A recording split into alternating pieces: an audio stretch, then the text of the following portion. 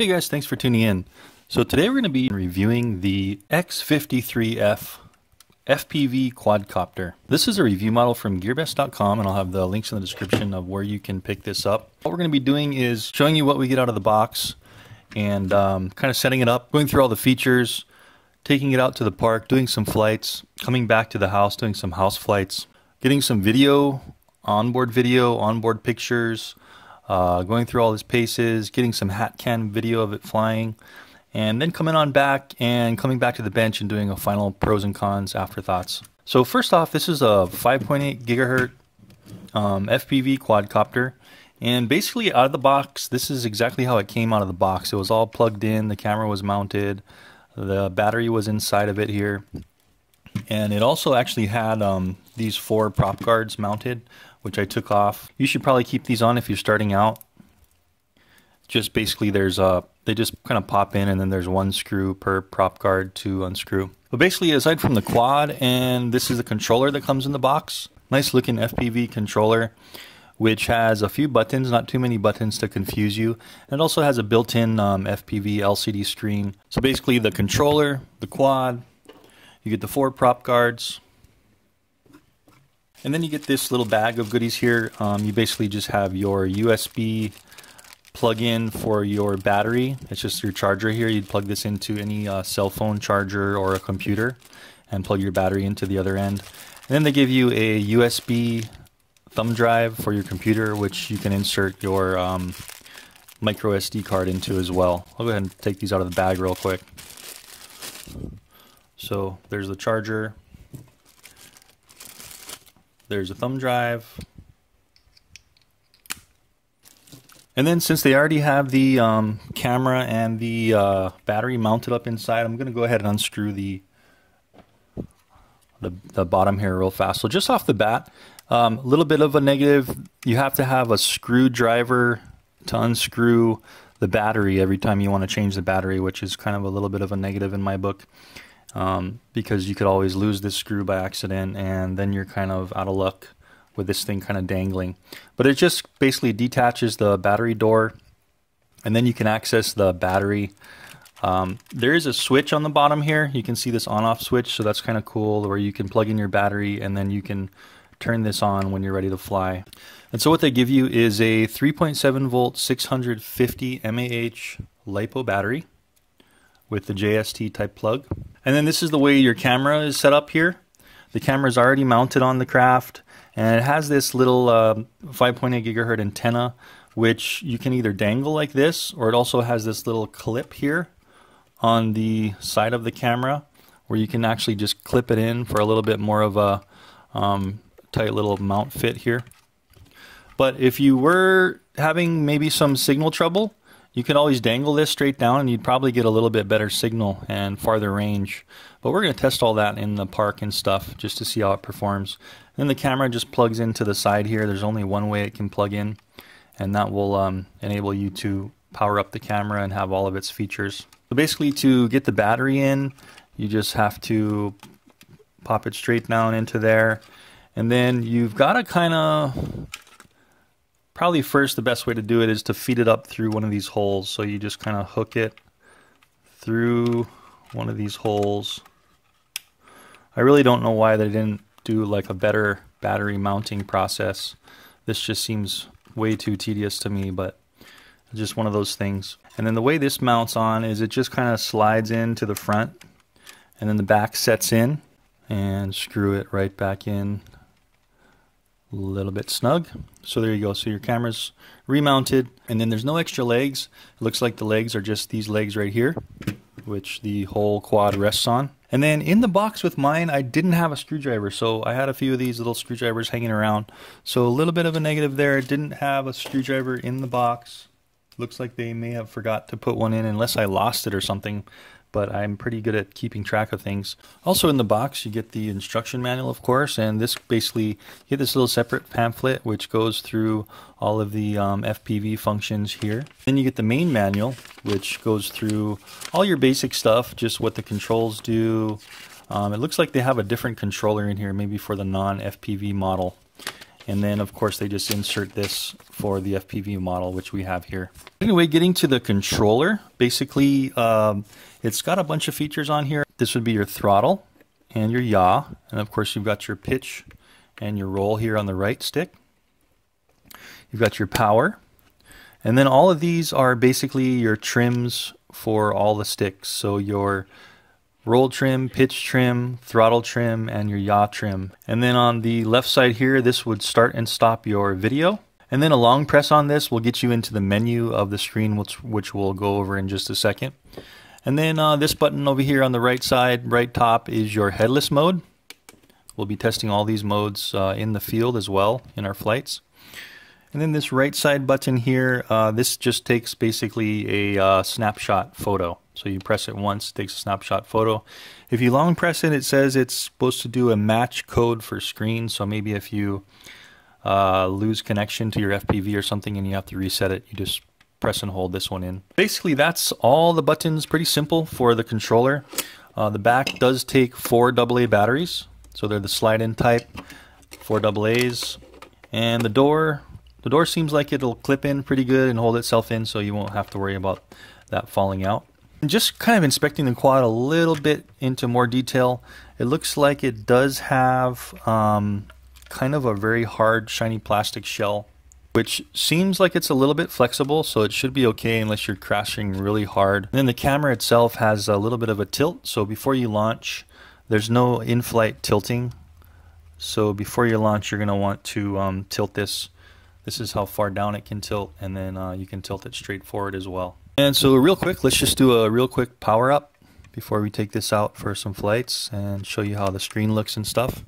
So you turn it on with that switch after you have the battery plugged in, and you're going to get this little blinking headlight. Turn on the controller. You're going to get a couple of beeps, and the controller screen starting up. And then to bind the controller to the craft, you just go up and down one time, and you'll see the headlight will stay on solid. Now I'm not seeing any other lights aside from the lights inside of the camera on this, so not sure really how that's going to look in the night flight. I guess we'll do another video with some night flying, or maybe I'll do some evening flight in the house.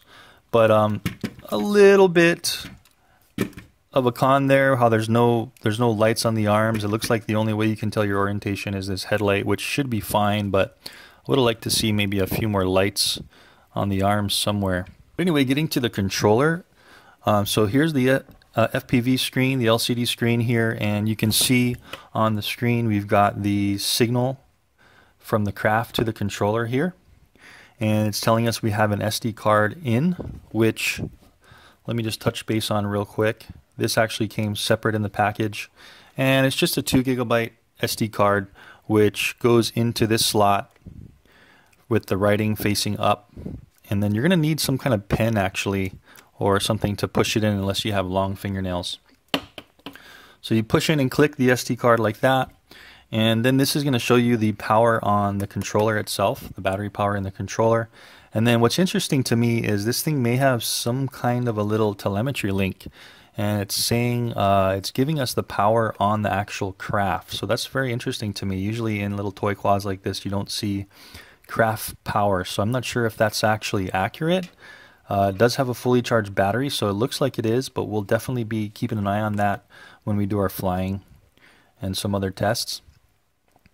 And then getting into the menu here, basically you just click and hold this bottom button, and you can just press to cycle through the to view your files, your snapshots or your videos straight on the device.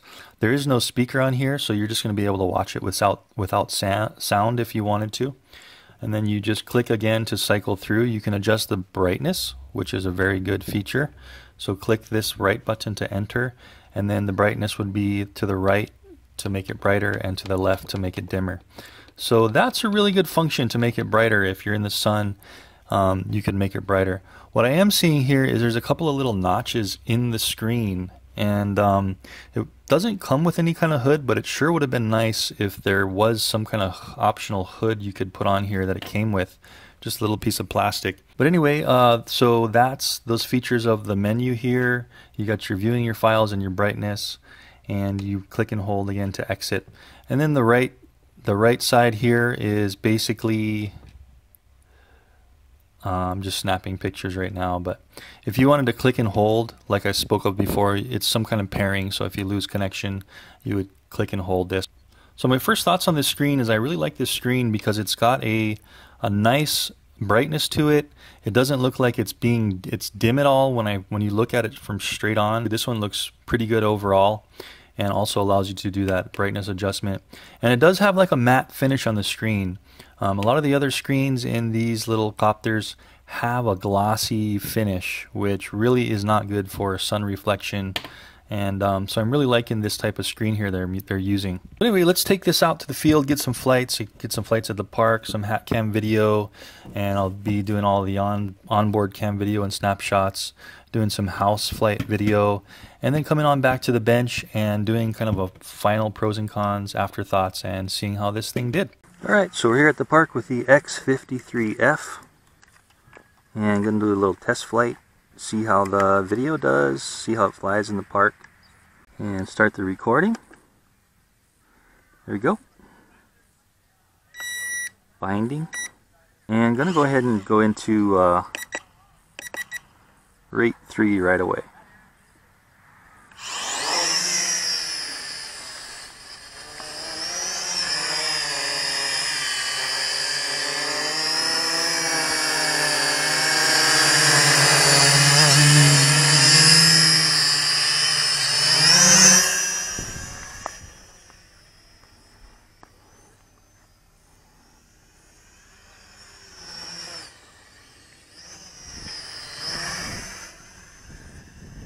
Alright, pretty good. Seems like rate 3 at full pitch, as long as it's not going with the wind, it can actually keep its altitude pretty good.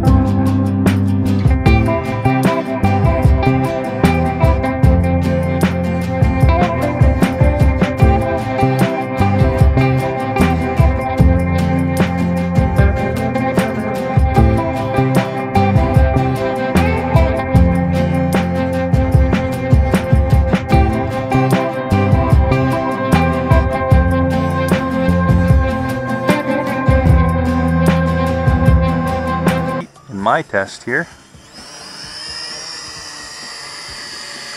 No wind right now, and it hovers really nicely. It's definitely comparable to a SEMA hover, X5C hover.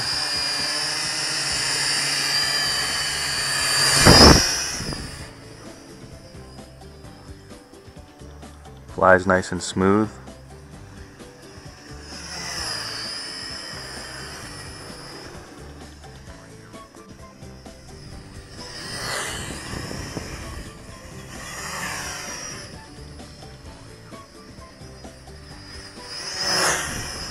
Looks like I'm seeing some blinking on the front headlight, so that means our battery is going out.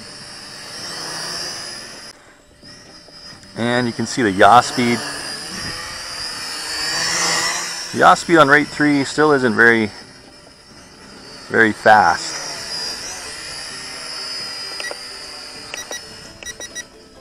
Yeah, so it does vary between the two yaw rate, three rates. The yaw rates vary, but seems like it could be a little faster on the third rate of flight.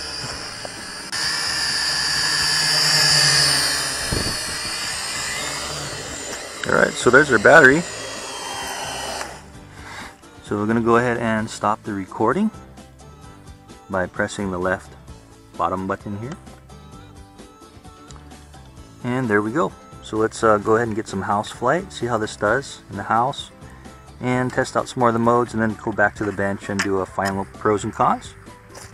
Okay, so we're going to do a little in-house no wind night flight and see how this guy does.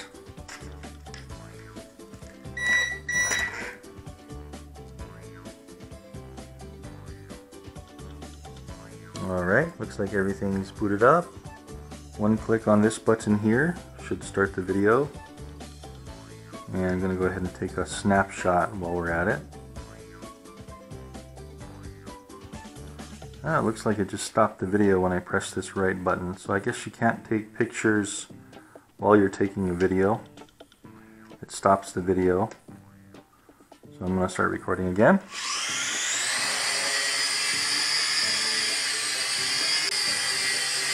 Okay, so this is rate 1.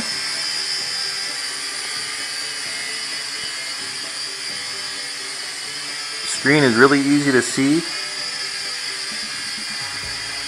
Okay, so we're also going to go ahead and do a lift test.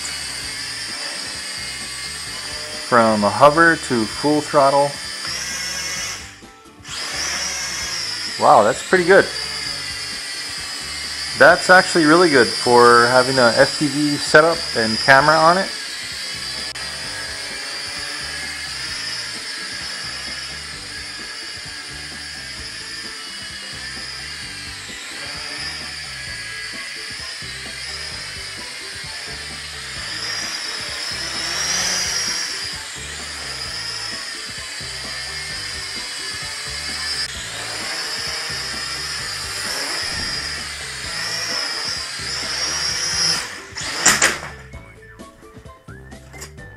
Crash testing. Okay, so while we're at it, just going to go ahead and do a quick little TX test and see what happens. So shutting off the TX now.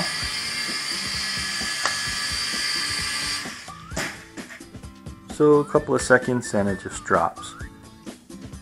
So that's good to know. And then this thing also has a flip function. And the way you do that is you just push in the right thumbstick, and then when you hear the beeping, go ahead and hit any direction on the right stick, and there's your flip. So it does give a slight boost to throttle when you do your flip, but it seems like you're going to have to push the throttle up pretty hard just to maintain altitude.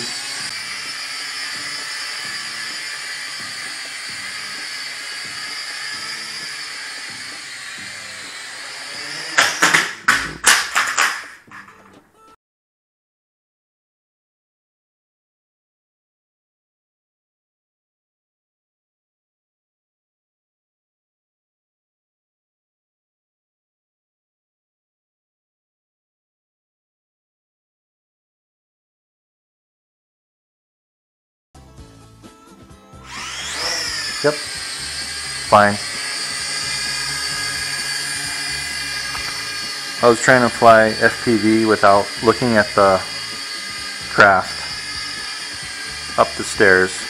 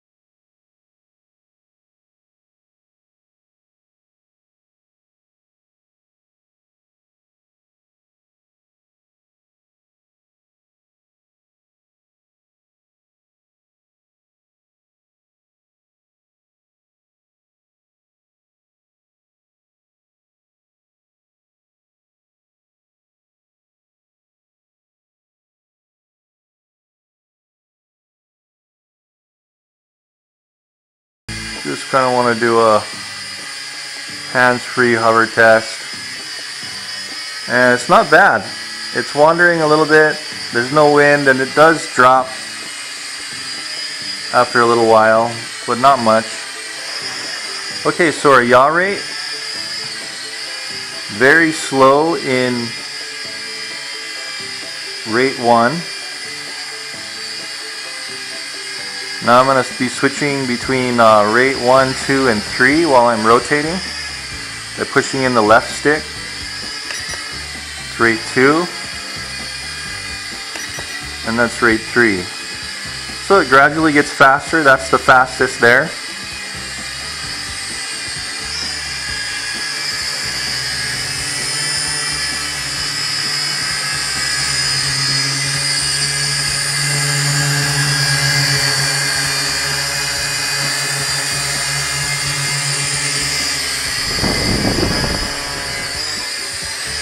As you can see, there are no other lights besides the front headlights and the internal flight controller lights. Okay, so since we launched from this direction, let's do a headless, which is this top right button here. So it should be in headless mode now. The front light is blinking. Yes, that indicates we're in headless. So we're going to yaw and go forward, back.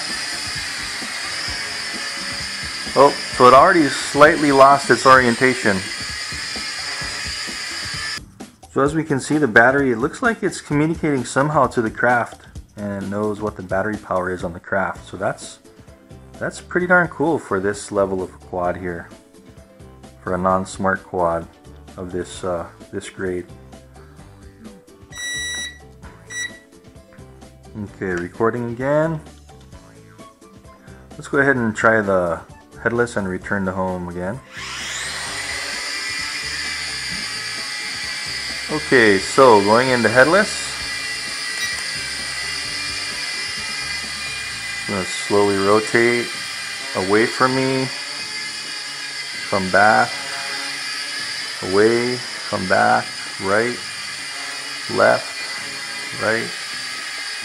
Now I'm at the full yaw on the rate 1 speed.